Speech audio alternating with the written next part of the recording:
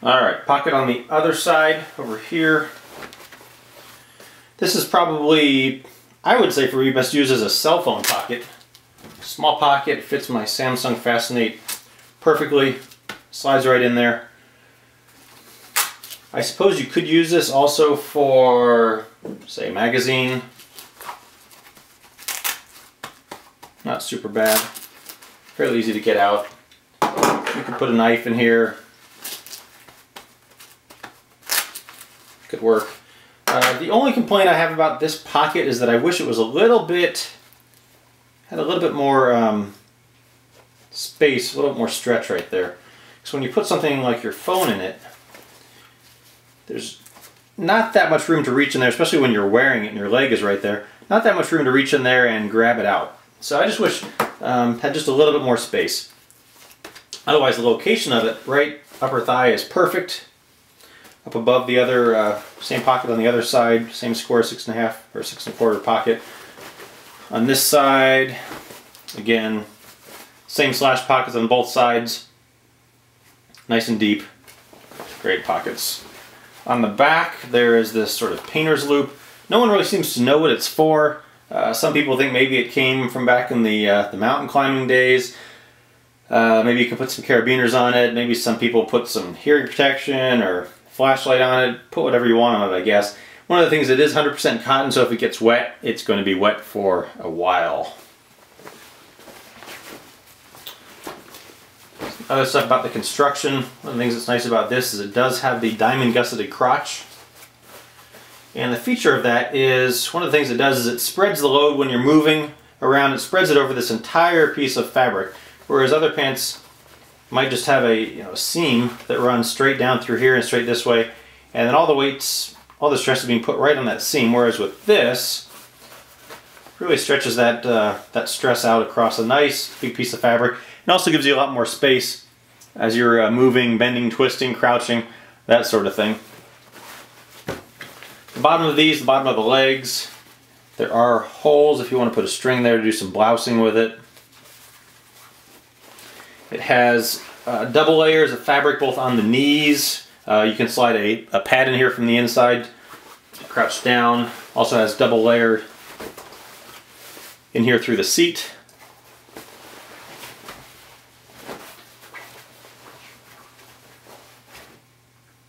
It has bar tacks, 48 of them, I believe it says, for added strength. Up here, I forgot about this. Little D-ring up here. I find it useful for clipping my badge on at work. I suppose you can put your keys on there, you can put a small flashlight on there, put whatever you want on there, but I find this quite useful. It's only on one side. Some of the other brand, the Blackhawk, has a cloth nylon piece right here. I like this hard D-ring better. It's much more definite when you clip things onto it. I like that better. This pant does come in shorts, a 9-inch length. I don't own any, but goes just down to the bottom of these pockets. Perhaps when it gets warmer this summer, I'll look at getting a pair. But overall, the zipper is a YKK zipper. Fairly easy to zip. Prim snap. Button in here for a little extra support, just in case. 5.11 logo on it. These are made in Hong Kong.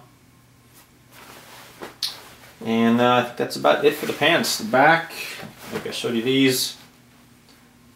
Nice through there.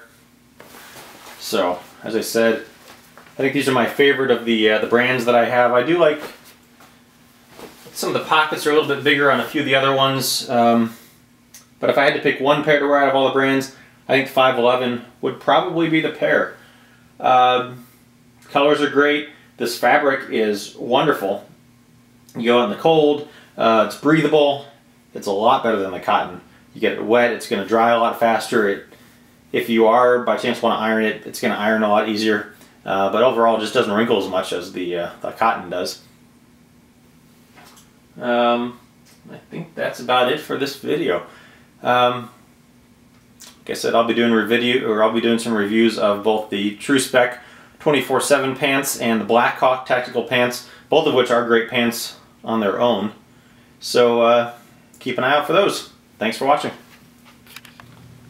Alright, sorry, I forgot that I wanted to give you a picture of me wearing the pants, a little bit more information. So I'll throw this in here at the end of the video. These, once again, are the pants I was using for the majority of the previous portion of the video. The coyote colored 5.11 Taclite Pro Pants. Kind of go over the pockets once again. Oh, by the way, this is a 5.11 polo shirt. Wonderful shirt. I have 4 or 5 of these. These are great for wrinkling, as in they don't wrinkle. And this is a Wilderness tactical belt. Actually one of the newer ones with the titanium buckle. I really like these. Probably my favorite out of all the tactical belts I have. Go over the pockets one more time. These side pockets, they seem to have just the right amount of Velcro on them compared to some of the other ones. Some of the other pants I have think have a little bit too much Velcro. They're a little bit harder to get into, and I feel like I'm having to tug the whole pant up to get into the pocket. But this is very easy to get into. Reach in, grab your gloves, whatever you have in there. Closes easy, it will lie flat, it will blouse out a little bit if you have something bigger in there. The side pockets here, because of the way they're set up, with this angled slant kind of design, everything will kind of gravitate down towards the long axis of your body. So if you have a knife or something back in this back pocket, it's not going to float backwards, you're not going to end up sitting on it. That's very nice. They have the reinforced edges here. Up in the front here, this is a Phoenix PD31, probably a little bit bigger flashlight than I would usually carry. But you can see it fits very well in there. Not a bad size at all. This front pocket, this is one of the original versions of the pant, and it's not very deep. And as you can see, it does not fit very well in there.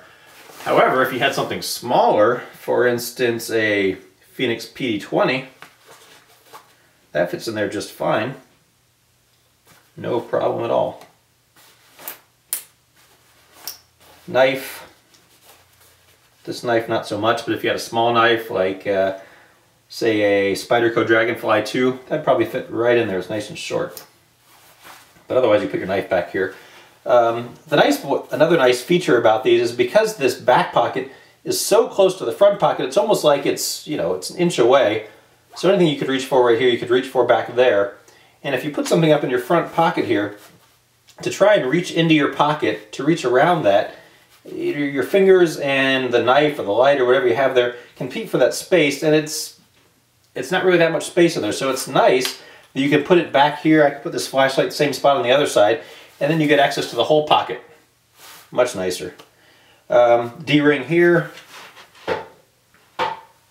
Over here, the cell phone pocket.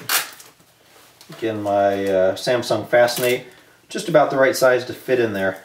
And as I mentioned, the really only complaint I have about this pocket is that I wish it had it was a little bit wider. It could hold a little bit more depth, or, you know, thickness-wise. Maybe not quite depth, but it expanded a little bit more. Because trying to reach your fingers in here can be a little bit snug and can be a little bit hard to get the stuff out. And this is a very thin phone. If you had something a little bit thicker, it might not even fit. Usually I end up pushing up from the bottom. Comes out pretty easily. Again, not a huge deal, but if I could make a few changes on the pants, that'd be one of them. The location of this pocket is wonderful. It's right there by your hand. And even these side pockets are not that far down. Nice and easy to get into. Again, the painter's loop on the back. And then I was talking about that extra belt loop that they add right here. That one of the reasons they have it, according to them, is for keep a holster in place. So to kind of give you an idea with that,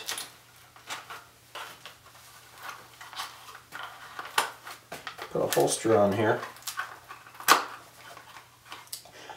One of the things, this is a, by the way, a shark tack holster. Love the holster.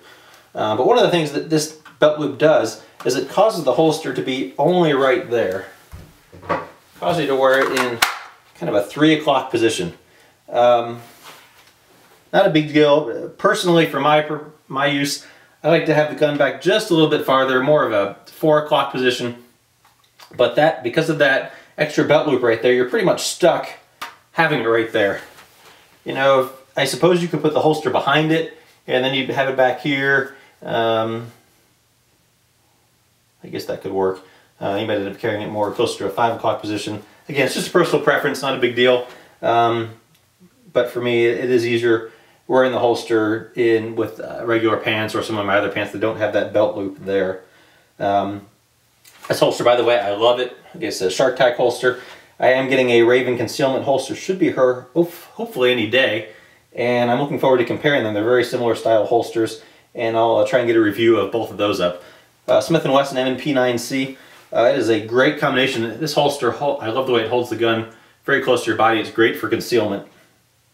So look for a review of that. Back of the pants, the slash pockets back here have that small piece of Velcro, nice and easy to get into. You don't have to. Some of the other pants I have a flap back here, which I suppose would be a little more secure for a wallet. But again, you just push that Velcro out of the way, your hand's in there, very nice and easy. And I think that's about it. So there you go. That's the pants look like on. They are wonderful pants one more time. And enjoy.